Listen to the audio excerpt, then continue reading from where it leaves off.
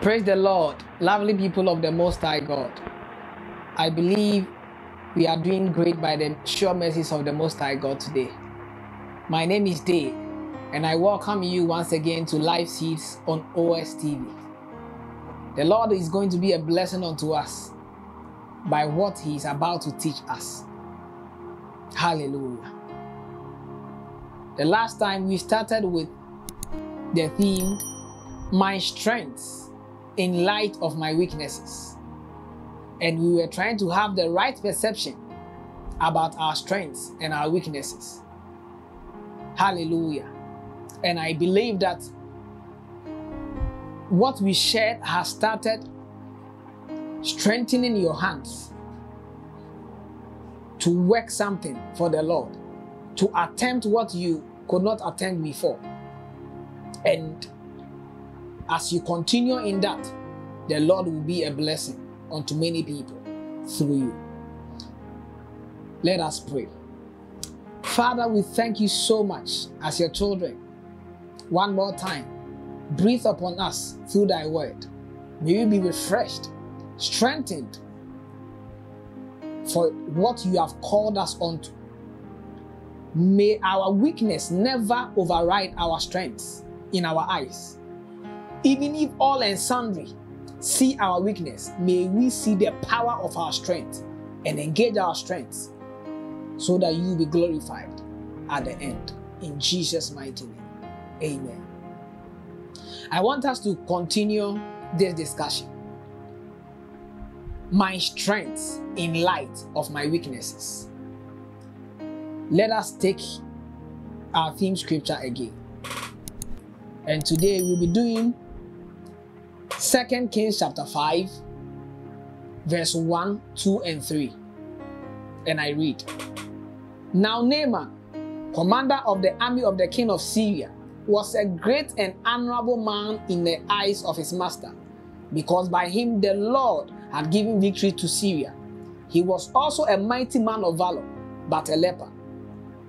And the Syrians had gone out on raids and had brought back captive a young girl from the land of Israel. She waited on Naaman's wife. Then she said to her mistress, If only my master were with the prophet who is in Samaria, for he would heal him of his leprosy. Amen. We are still looking at my weakness, my strengths in light of my weaknesses.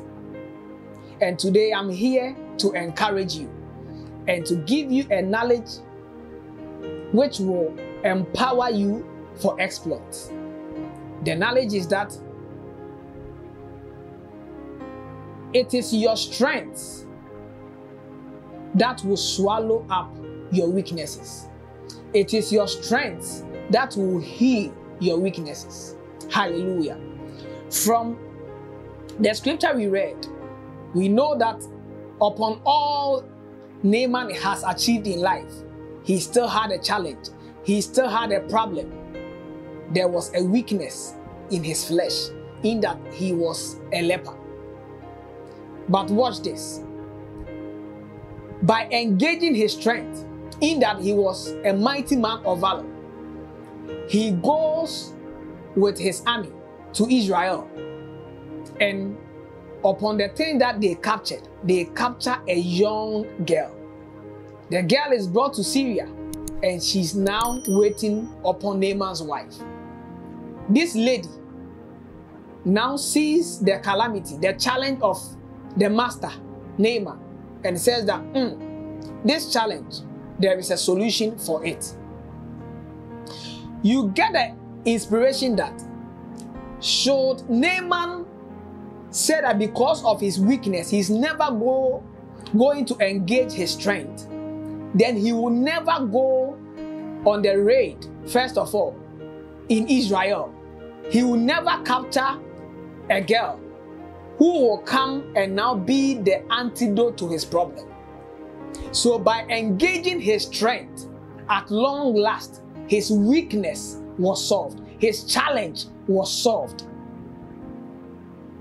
And that is why I'm still on the theme or inspiring you to engage your strength. Many of us, our strength shall never depart except we engage our strength. Naaman never knew that there was solution to his problem, his weakness, except he went on to engage his strength. And in so doing, he brought a slave girl who was the solution to the problem.